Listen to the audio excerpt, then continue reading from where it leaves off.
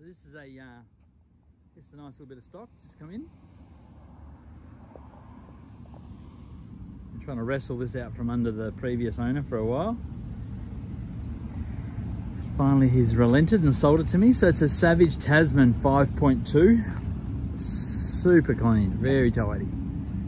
It's had about 235 hours. It's had 2 owners. Have every single service receipt that it's ever had since 2003 when it was new. It's got a 90 horsepower Mariner 2-stroke. It's nice and easy, simplistic, but super reliable. This is a really good little family boat, just a good all-rounder. They've still got a full-size cab, which is kind of good if you've got kids. You want to get them out of the weather.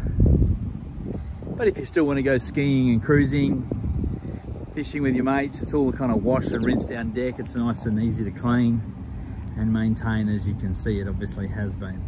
The trailer, not a mark on it, super tidy, no corrosion. It's got a full over boat cover, so it obviously all sits out of the weather. It's got bimini,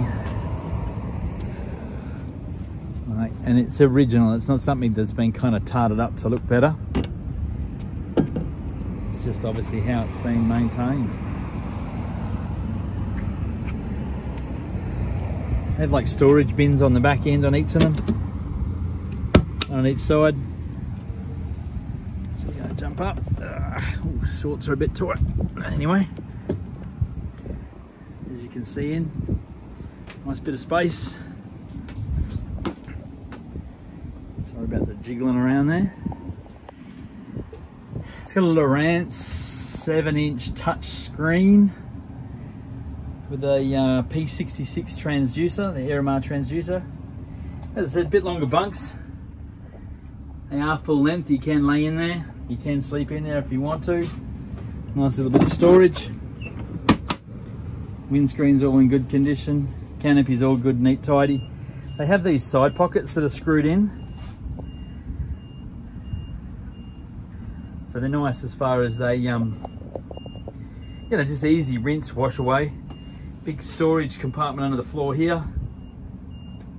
2 little fold down rear seats. Little side seats, which are nice and easy. Also perfect for a little esky to sit right in the middle if you want to. As you can see, nice bit of side space to fish.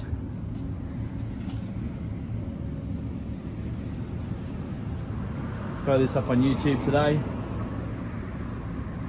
Basically ready to go.